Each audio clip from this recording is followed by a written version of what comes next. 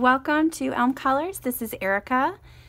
Today I am going to do a little playing and swatching of these Nuvo markers. Now I don't know if these have been out for a while, but they're brand new to me, so I thought that I would share them with you guys. And I did have one. I had this Athenian blue color. I don't know if you can see that. And I did have this one in my craft stash, and I had never really used it, and I used it on a page recently, and I really enjoyed the look of it, the way that it felt going down on the paper, all of the above. So I want to play with these, and I've got a couple of different ways to use them. I did a little bit of research on how to use these markers, and I'm excited to share that with you today. So when you purchase these, they do come in sets of 3, or you can buy them individually. I bought these 4 sets. I have another one that's on the way. It's not here yet. And then I have these 2 that I bought individually. This is the newest color. This is called Peppermint Cream. So when you get these, they're really easy to take out of the package. It's nothing sealed. It's just all kind of folded in there. And then it's got the nice shimmer color on the side here. And then you can just pop the marker. Maybe. Here it goes. You just pop the marker right out. Now I have played with this one a little bit, but I wanted to show you guys what it looked like in the package. But when you first open them, they do not have color in the tip. So let me show you what one of those will look like.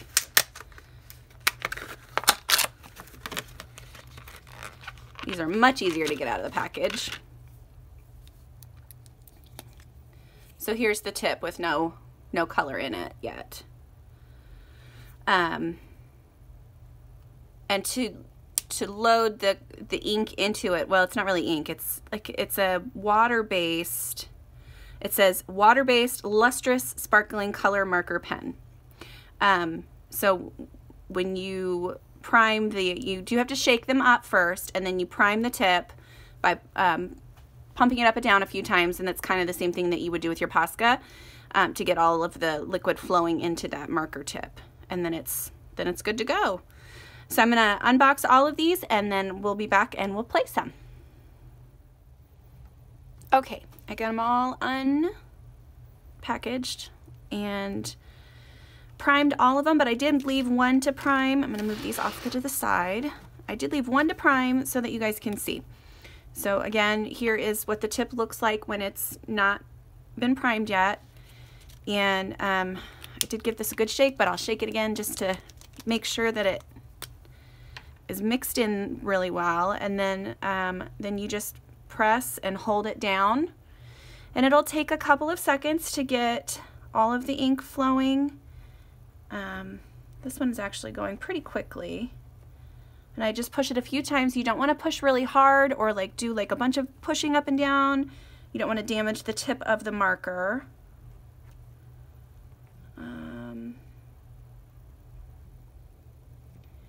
I'll show you guys kind of what it looks like when it starts flowing down.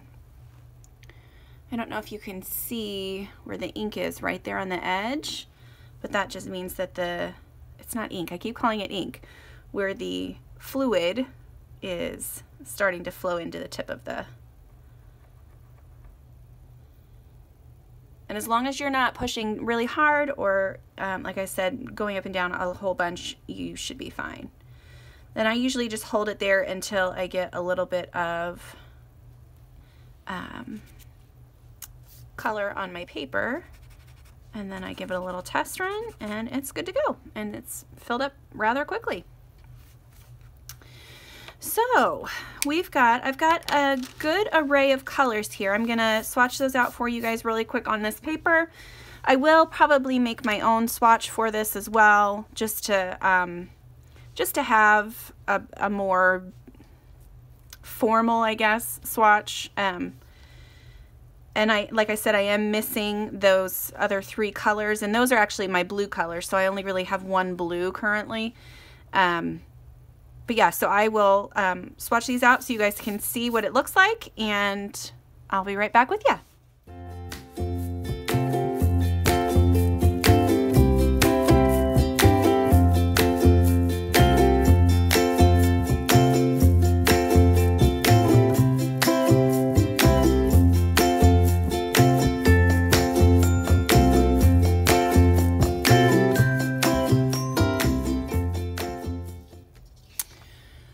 Okay, so this is what we've got here. I hope you guys are in frame. There we go. So that is all the colors. They're really pretty. I hope you can see how shimmery they are. Super, super sparkly and fun. And like I said, I've got my blue colors. So this is still kind of almost a turquoisey color, but I've got a set of 3 coming that has, I think, 2 blues and another darker purple. And then I really also like the names for these. So for example, this one is Fired Brick. The next one is Blushing Carmine. Then this one is Strawberry Bonbon. Just really fun names. Then we've got this one here. This 191 is Sweet Apricot. So just lots of fun names and really fun colors. And just for the quick swatch, I went ahead and just wrote the numbers so that I have an idea of what I'm playing with right now. I am going to color a little bit in a couple different books and do a couple different techniques, and hope that this works out for you guys so that you can see how these work. Okay, so I'm going to set this to the side and bring in this book. I have this Spirit of Wilderness by Forrest Diver book. And it is printed on Amazon paper. It's got the black backing. But I typically have good luck with these books, especially when I'm using markers. So I thought I would try it and see how they do. I'm going to put these, sorry, I'm going to move these markers around a little bit, just so that I can have them easier access. Okay, so I thought that I would just go through and do this part. I might zoom you guys in just a little bit. Hang on just a sec. Okay, so I got you guys a little bit closer, and now I'm just going to go through and see how this does just straight on the paper. When I used this before, I did use it over top of a color that was already down on the page. I do want to really quickly put a backer behind this. Oh no, it's the last page. It doesn't really matter. Okay, so there we've got the first color down.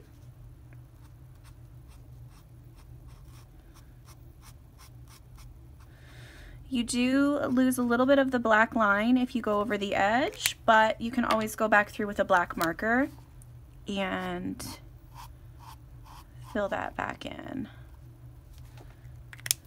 Okay. Next I've got a yellow color.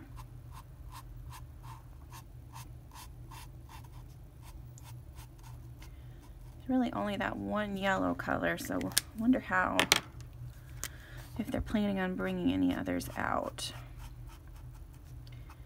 There was one new color that was released recently,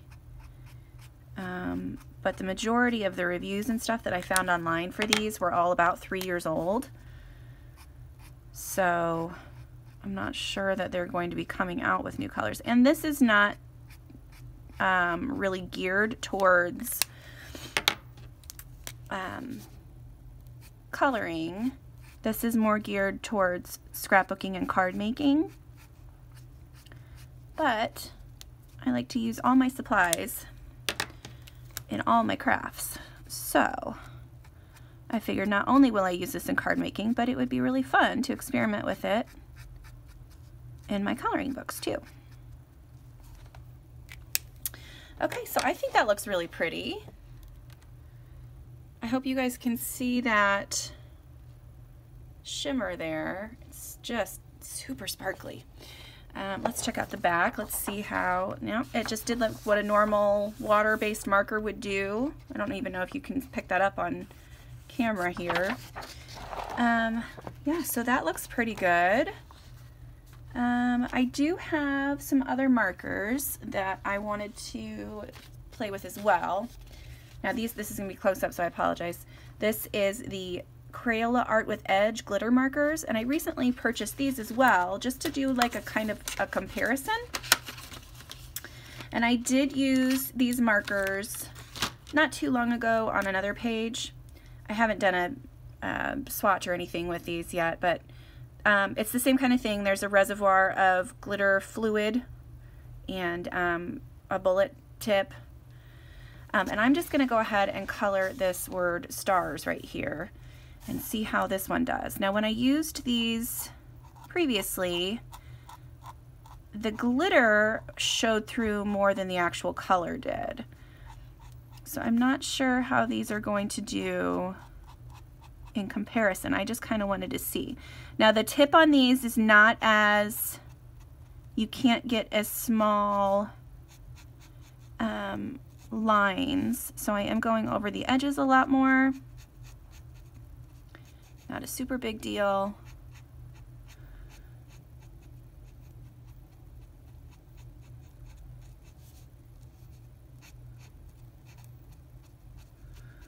This probably would be easier with a gel pen in these smaller areas, but I do have a different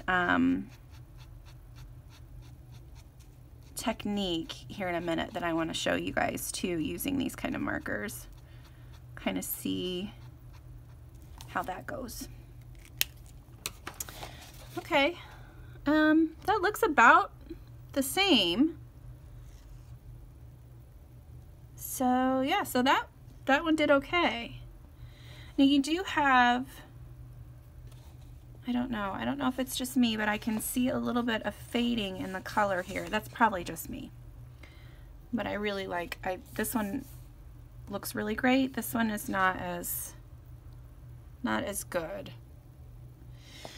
Okay, so let's try one of these other techniques that I found. Well, actually, I kind of want to play a little bit now that I'm in this. So let's see how it does on like a bigger, on like this diamond here. Let's do, because I'm going to have a nice pretty blue sky up at the top, and then down at the bottom I'll have a darker sky. I'll have it fade to like a darker sky down here. So let's do a, well, let's just keep the warmer colors on this side and the darker, or the colder colors on this side. So I'm going to do like that turquoise color. So that was, I think that was this Venetian Jade for this first one. So I'm going to just,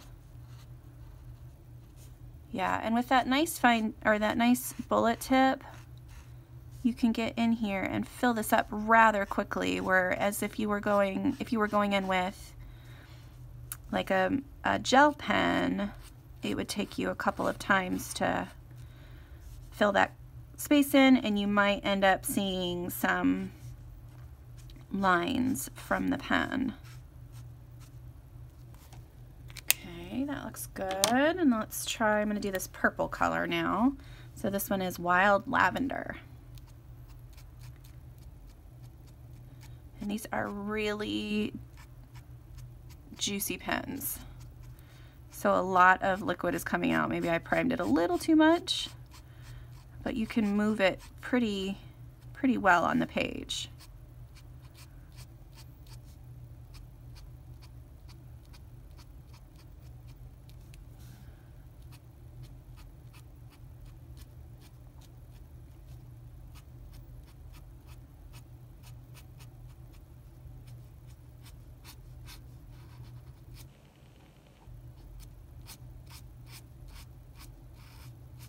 Okay, that filled that up pretty quick.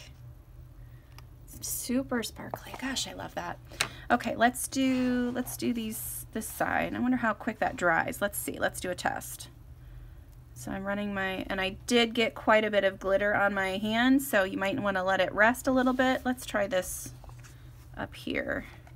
Yeah, still quite a bit of glitter transfer, but still pretty. Okay, I want to do on this side, I think I'm going to do this blushing carmine first. I'm going to do that on the outside edge, on the outside one.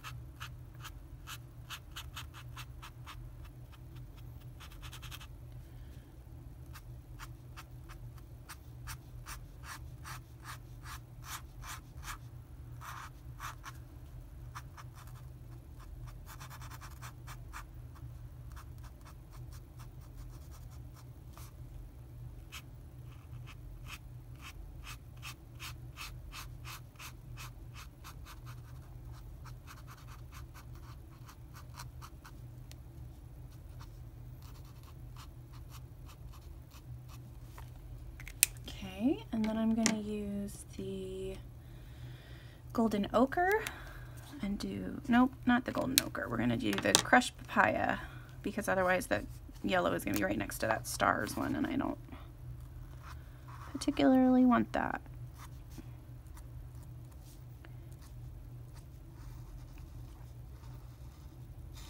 I love how quickly that fills up that space too.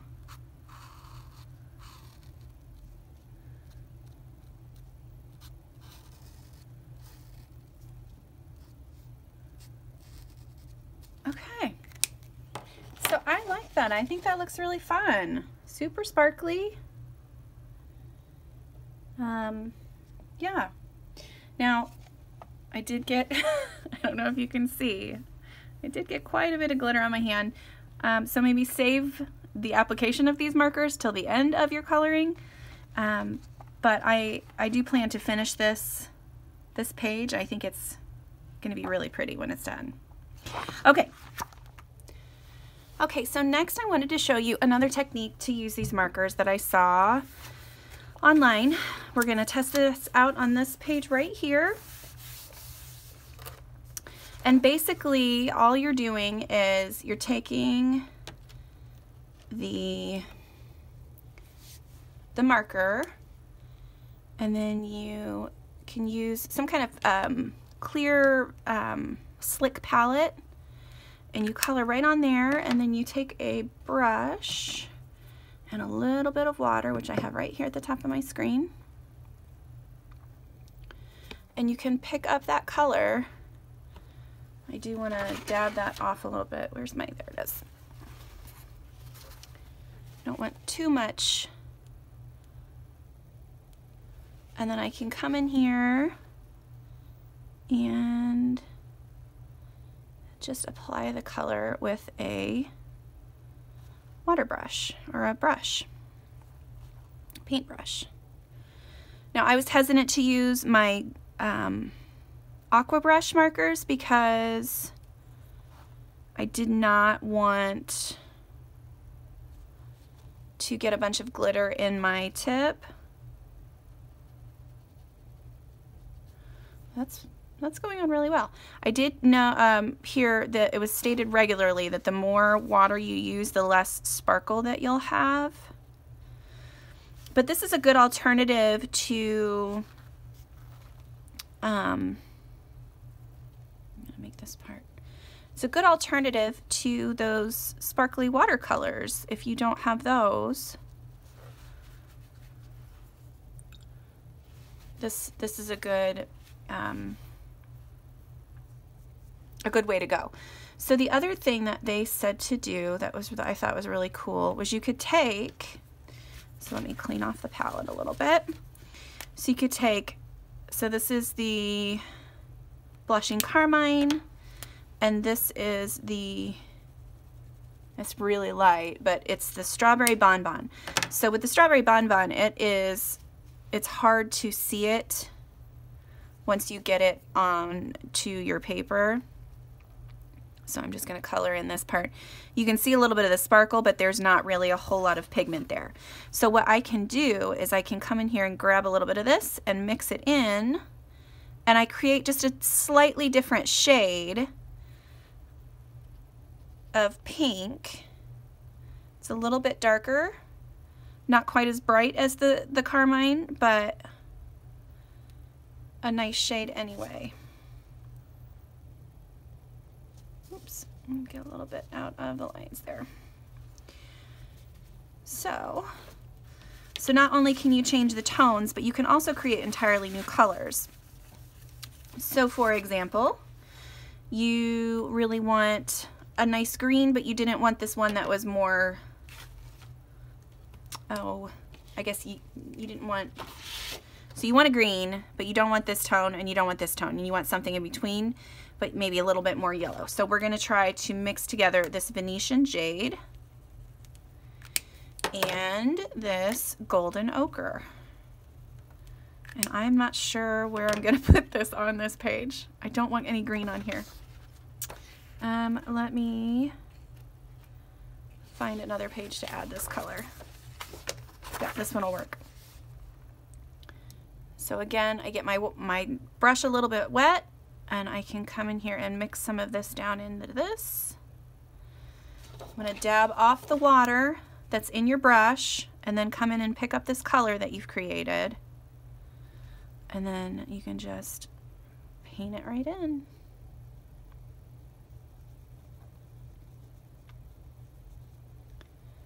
And it does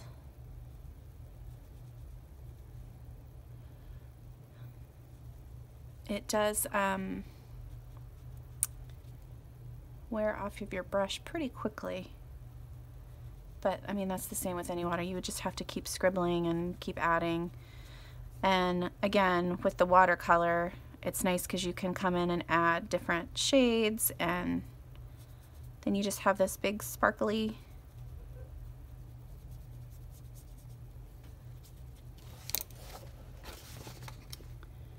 So this might not be the best book to be using watercolor in anyway, but I'm hoping that you can see that it's pretty sparkly. And so are these. This book is a lot better to use water mediums when you have smaller areas. So let's see, I do like this lavender color, so maybe we'll color a couple of these clouds with this lavender color. See how that does. I'm just going to add a couple of drops of water, clean off my brush.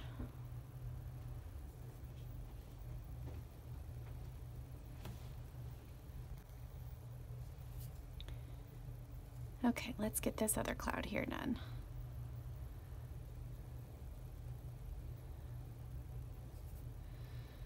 And just like on that other page, the watercolor on this paper is not the greatest, but it gets the job done. I'm going to add a little bit more water, try to spread out that color a little bit more. And oh yeah, you can really see that when you add more water, there's a lot less color on that one. So I would need to come back in with some more of the marker and then just mix it in like that. And hopefully I'm not ruining the pages underneath. I'm going to hold this up a little bit and just come in and dab it here and there.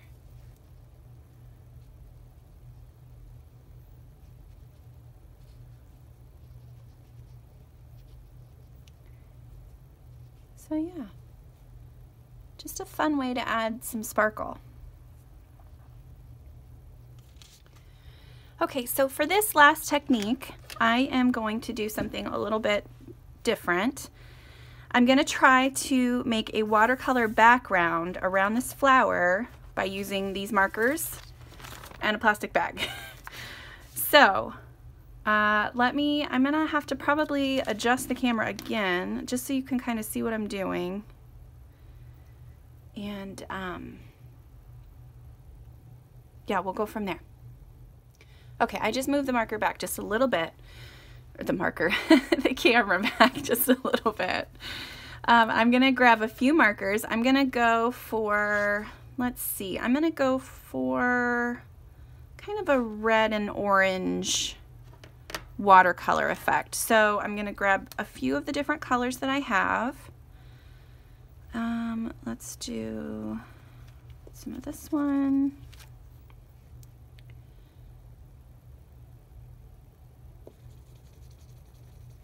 And I'm just randomly placing them on the bag.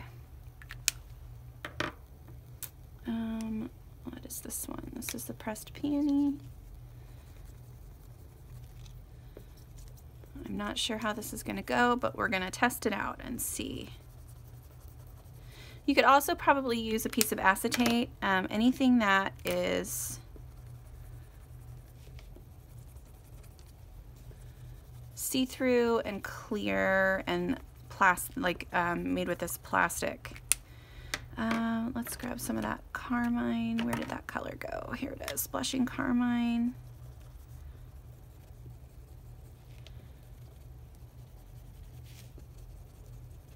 It's kind of overlapping into some of those other colors a little bit.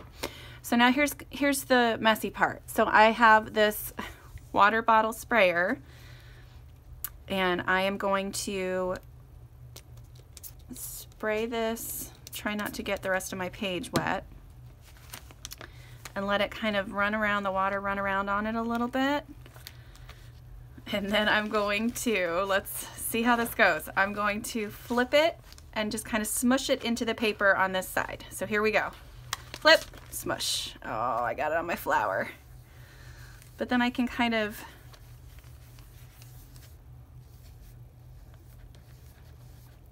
mess it around a little.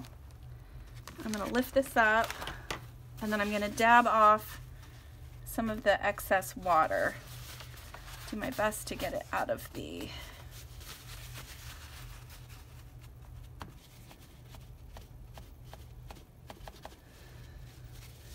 So that looks like a hot mess.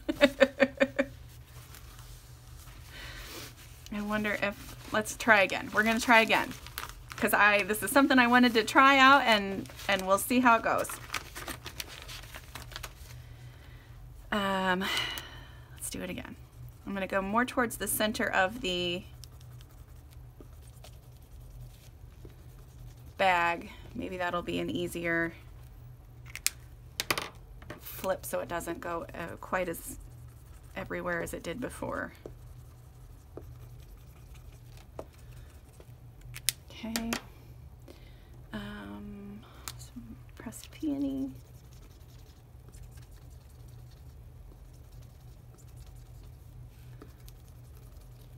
And then some of the apricot in there.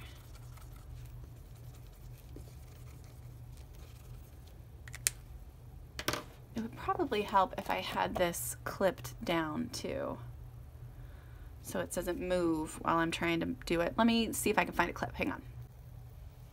Okay, I got a clip. So I've got that clip down. I'm gonna spray this a couple of times. Let it run around a little bit. Not sure if I have enough water on there. One more spray, just to make sure, because this book will take water pretty well. So, okay, we're gonna flip. Oh, this one's not as runny, nearly as runny.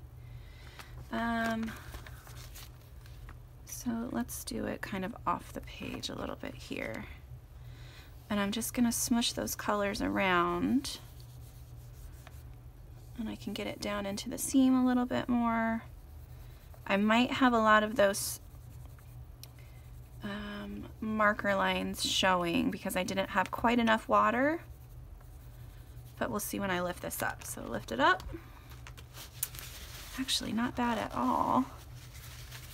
And we're gonna, I think most of the color that I'm putting down should be able to come off, or should be able to be covered up with colored pencil, especially if I pick a darker color.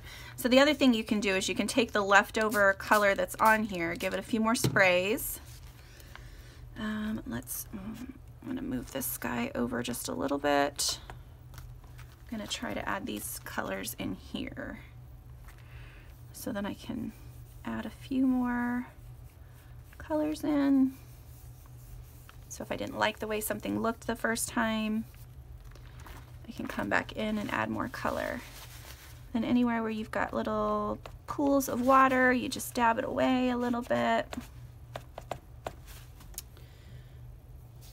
Okay. Well, I'm gonna play with this. I will film it so you guys can see how it turns out. And yeah, and then I'll be back with you.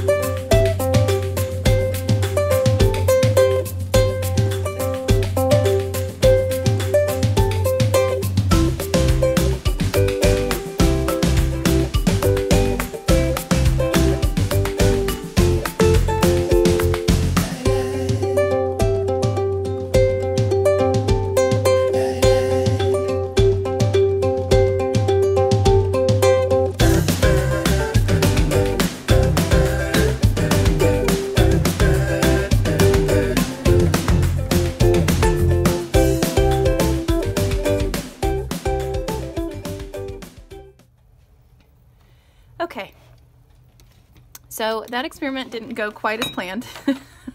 Took a little bit longer than I anticipated and didn't turn out quite the same way. This is still not dry, it's very wet still. But I think that I can make it work. So I will color this off camera and let you guys know what I think when I come back. We'll see how it goes. All right, see you soon. Okay, so here it is, colored in. Because I put so much water on this page, it's super buckled. But I know that over time, especially once I color on the back side of this, it should straighten out quite a bit. Yeah, so it's super shimmery and sparkly. I hope that you guys can see some of that shimmer and sparkle on the page. I'm not sure how I feel about it. It's not my favorite work for sure, but I feel like maybe I could do something else to the background to try to save it. If not, I can always black this out. But I really wanted to try something different just to see how it would work. But now I know that it's definitely a better idea to just straight watercolor with it. But yeah, I liked my little fairy. She turned out pretty cute, and I tried to keep with the same color scheme as the background for the flower. So yeah, I do have a couple of little rubber stamps that are like butterflies that I might do like a little design with around, and then we'll see how that goes. So yeah, so there's that. I did want to show you, I did get the color swatch page printed out, and I also swatched those Crayola markers that I showed earlier. These are the colors that are in that. There's 8 colors. And I got my 3 new, so it was this one, and this silver one, the 3 new Nuvo markers that I was waiting for. Again, all of it's super sparkly and fun and pretty. This is what those look like on black paper. It's really just straight glitter. I mean, there's a little bit of a tint, but there's hardly any pigment showing through on those. But overall, I like the marker. I like that I can add a lot of glitter in a little amount of time. I'm not sure that I would use it the same way again on a background, and I probably should have practiced that before I just did it on a page. But sometimes I'm just impatient. I just want to do it. So yeah, so I hope you enjoyed learning a little bit more about these markers. I hope you like them. These are definitely things that I will use in my pages going forward. And I hope you liked watching my little experiment. So thank you so much for joining me today. And until next time, I'll see you later. Bye.